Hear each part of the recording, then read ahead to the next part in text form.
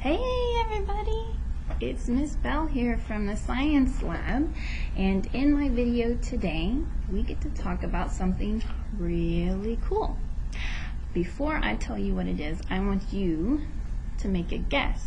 What is your prediction on what Miss Bell might be talking about in my video today? Maybe you already know, maybe you don't, but do you want some clues just in case? Yeah? Okay. Here's clue number 1. Let's see what it is.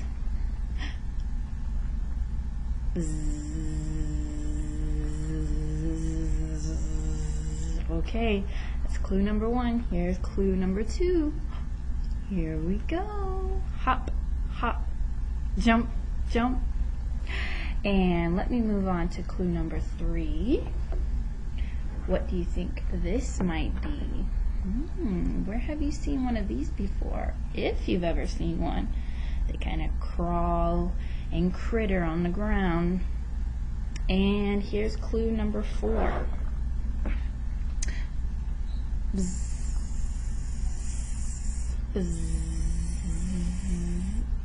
Okay, so my 4 examples over here, my 4 clues are all examples of, what do you think? They're examples of insects. Very, very good. Okay, so my video is going to be about insects, but not just about insects. We are going to be talking about the life cycle of insects. All insects do not have the same life cycle. And that's okay, because all insects are different, just like all animals are different and all plants are different. But every living organism has a life cycle.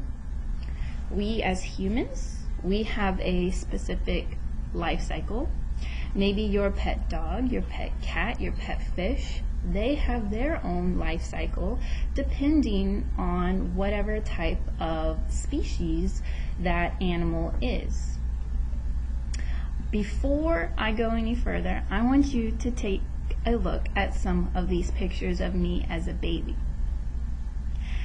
This is also me as a little kiddo, and this is me a little older, and then this is me as a teenager, and then this is me in my 20s, and then this is me right now. Do you see how I look different? Do you see how not only my appearances change as I get older in life, but also some of my behaviors change as well. When I was a newborn baby, I did a lot of different things than I do now. Usually I slept a lot. I might have cried, I would eat, and I would pee and poop. And that's what babies do. But then as we get older, we do different types of behaviors. We start learning to do things. We can read and write. We can do math. As I got into my teenage stage of life, I became independent. I started driving. When I got even older, I had a kiddo. I became a mom. I got a full-time job, so on and so forth. So my behaviors were changing as I went from stage to stage in my life as a human. But insects kind of go through the same thing, but it looks way different than a human life cycle. So with my video, we're going to be focusing just on insects and all of the different stages that they go through during their life. You ready? I know I am. Okay, here we go. Alrighty, so when you talk about the life cycle, specifically of an insect, that just means you're talking about a series of changes that a particular insect goes through during its lifetime. And these stages are pretty much the same in all insects, as far as it is first born, then it grows up, Then it becomes an adult. It will try to reproduce to make offspring, or like little babies, and then it will die.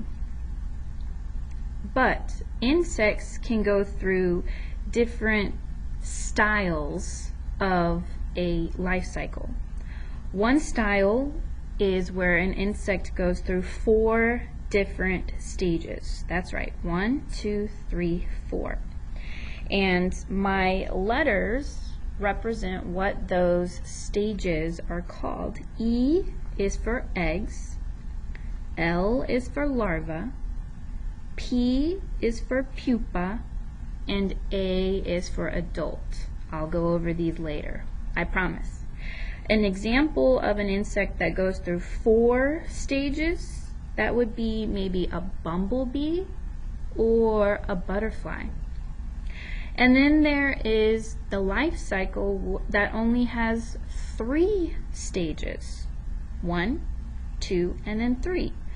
The first stage would be E for egg, N for nymph, and A for adult. And yeah, I'll go over these as well later on in my video. And an example of an insect that goes through 3 stages, well, that might be maybe a dragonfly or a grasshopper. So here's a model of one of our insects that goes through 4 stages of its life cycle, and that is our butterfly. Now with our butterfly, an adult is going to lay the eggs somewhere that is safe, and eventually those eggs are going to hatch and turn into caterpillar. We also would call this larva, so kind of the same thing, caterpillar or larva. And this caterpillar is going to eat, munch, and grow bigger, and eventually it's going to kind of hang upside down from wherever it feels safe. Might be camouflaged, it might be on the bottom of a leaf, and it's going to form a pupa. Another word for pupa is chrysalis. So here is my pupa, and while this larva is inside its cocoon, another word for pupa or chrysalis, cocoon, it's going to transform from one type of look to a different type of look, and eventually it's going to emerge as a butterfly. Butterflies can look different as far as color and sizes and the shape of its wings, but this is the cycle that has 4 stages. So another example of an insect that goes through 4 stages would be our honeybee. Here is what the first stage looks like with its eggs. Here is the second stage with the larva. Here is the third stage, and of course our honeybee is the very 4th stage. So egg, larva, pupa, honeybee.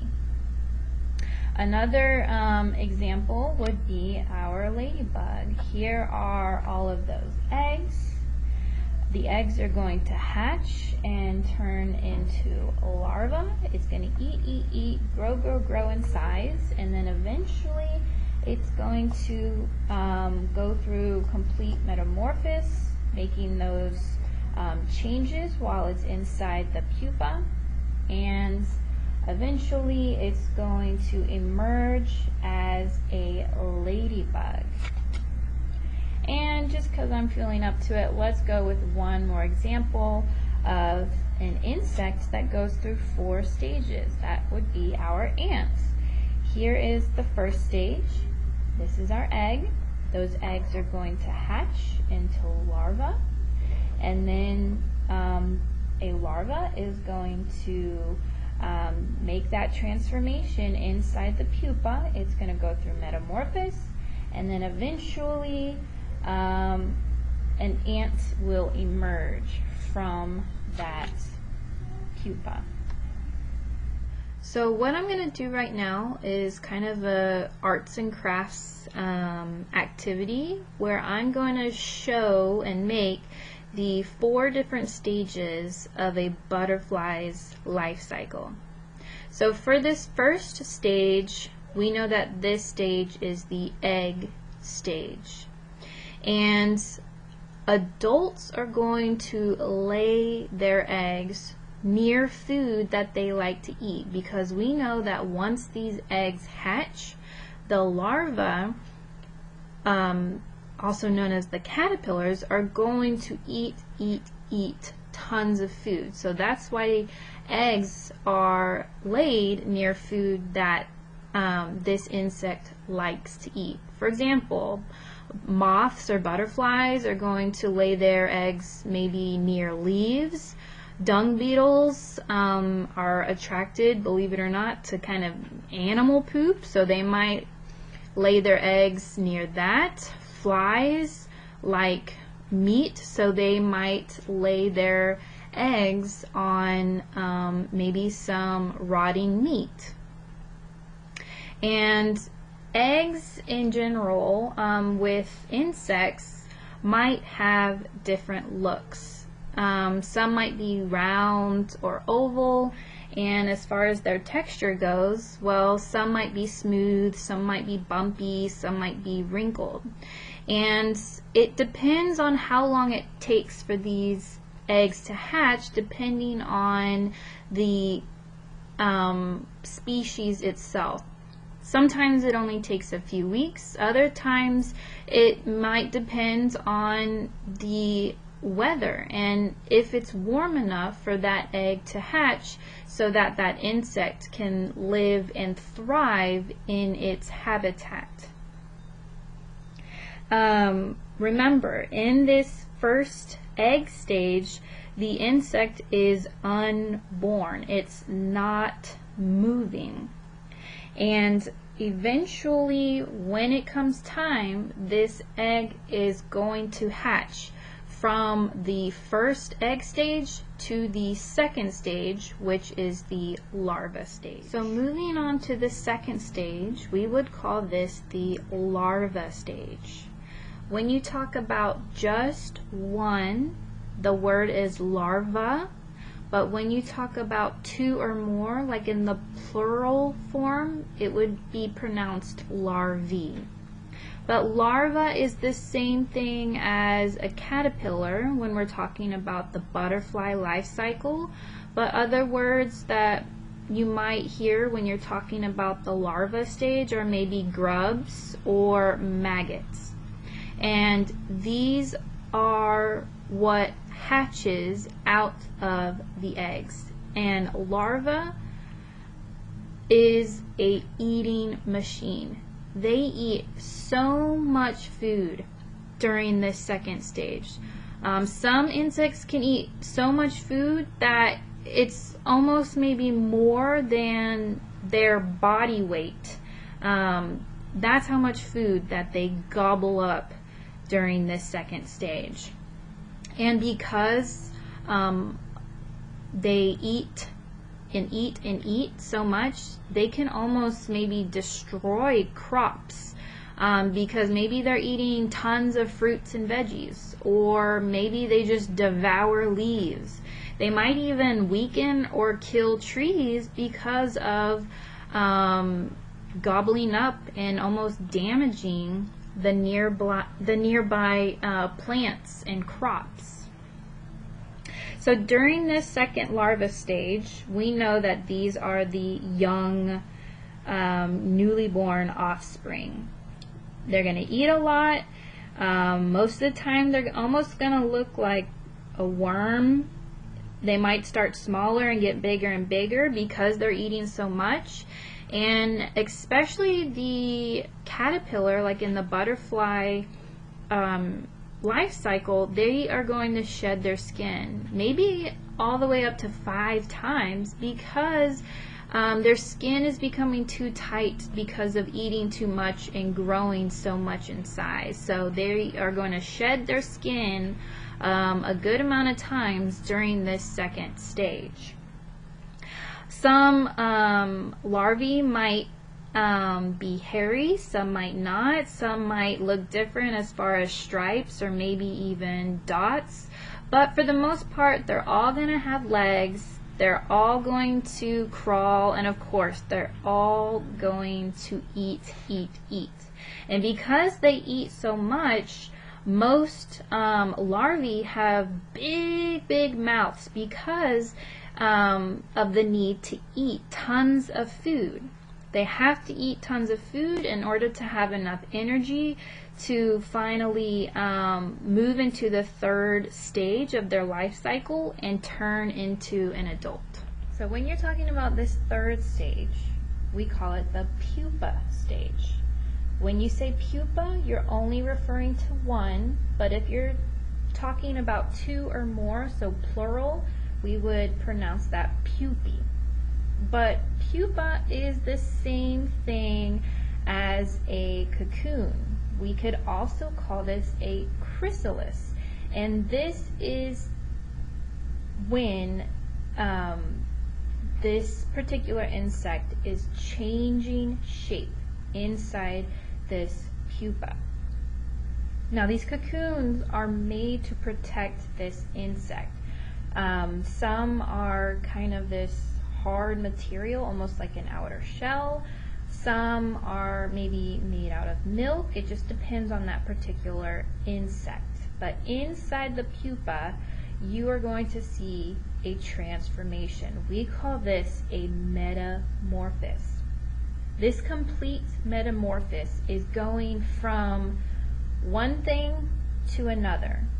And we know that our larva is like an immature, very young insect.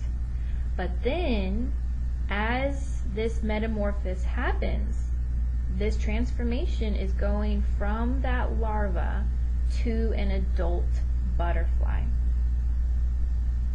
And you can find these pupae either on leaves or wherever the insect feels that a place is safe and hidden from possible predators. Inside this pupa, as this insect is transforming from the young larva to an adult, especially with the butterfly, that butterfly is going to grow tissue and organs and limbs and especially wings. That's what this transformation is happening inside the pupa. When you look at a pupa, of course it's going to be hanging from something. It might vary in whatever color it is. Sometimes they're camouflage, sometimes they're dark in color. And for the most part, these pupa are going to be dormant, just like when we talked about plants being dormant. There's no movement, nothing is really happening on the outside of this pupa. The insect is not eating, it just stays inside this little sac because things are happening inside. So in this fourth final stage in the life cycle of a butterfly, we would call this the adult stage. This is where we see that adult butterfly kind of breaking free and leaving the pupa.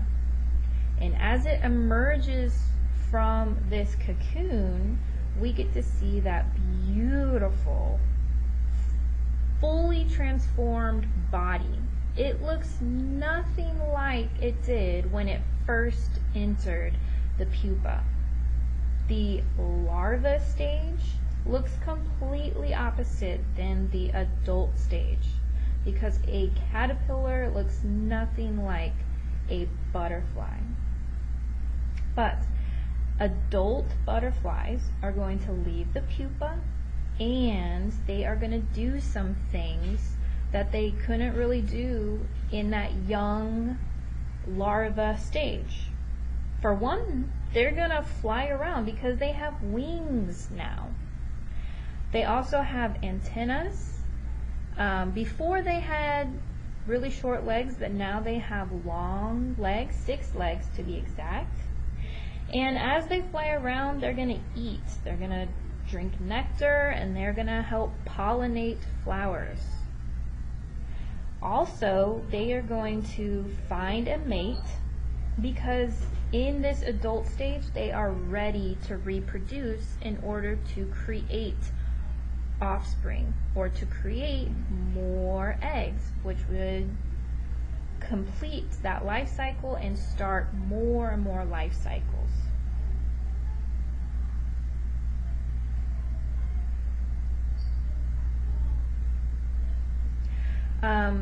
After butterflies emerge from the pupa, like once it splits open and they start leaving that pupa sac,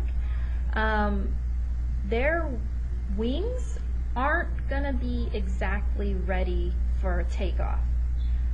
Because they've been scrunched so ings in that cocoon, once they come out of it, it takes them a little while to make their wings ready for flying.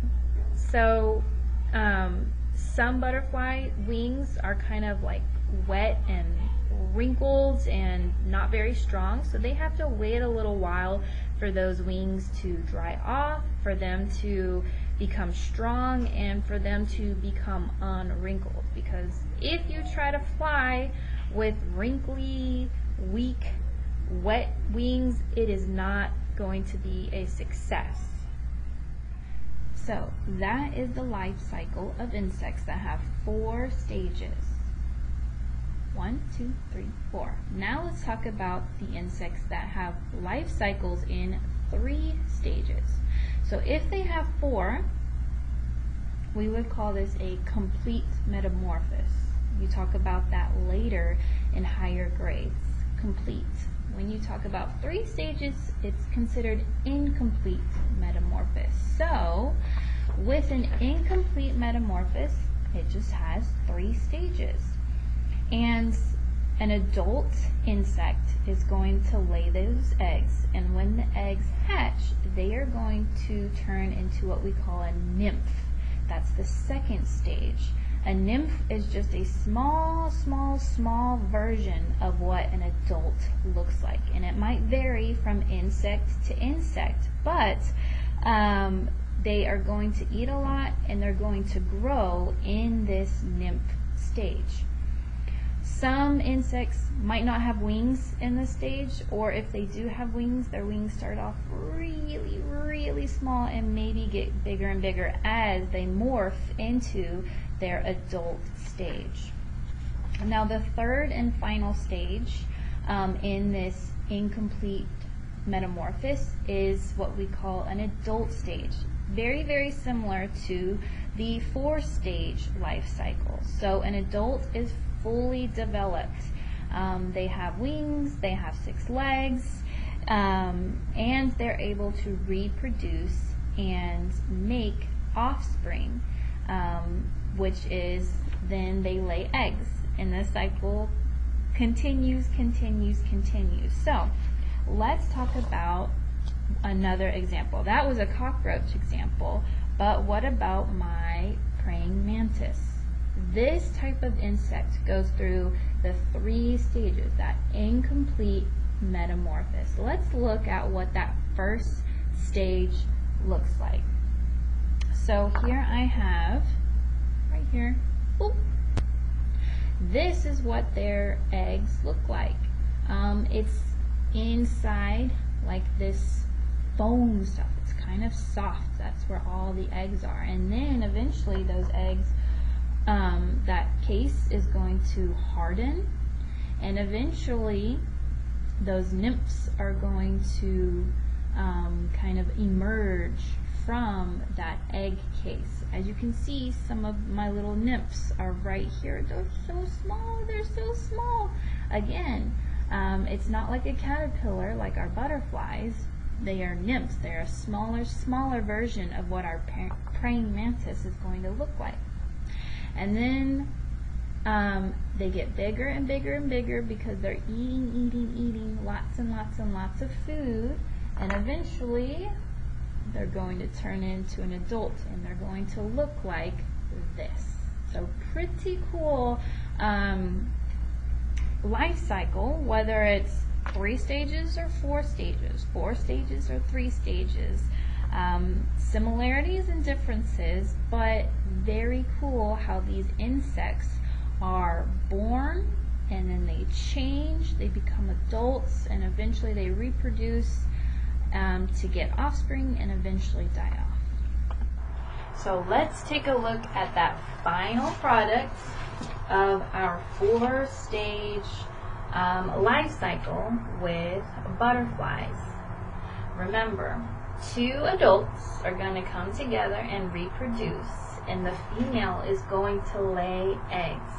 Those eggs are going to hatch into a larva.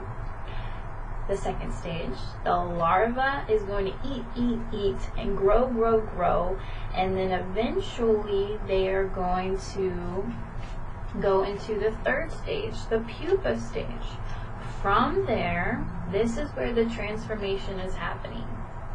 The complete change from caterpillar to butterfly, or from the young offspring to the adult. And inside this cocoon, that's where we see all these changes happening. So going from the pupa stage, the 3rd stage, to the 4th stage, the adult stage, we can see that butterfly emerging from the pupa. And then guess what? The cycle begins all over. 2 adults are going to come and reproduce.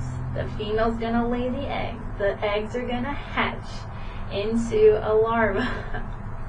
The larva is going to grow big and eventually go to the pupa stage, and then from the pupa stage to the adult stage, over and over and over. So we know that insects that have these 4 stages, we know that the young offspring is going to look completely different than the adult.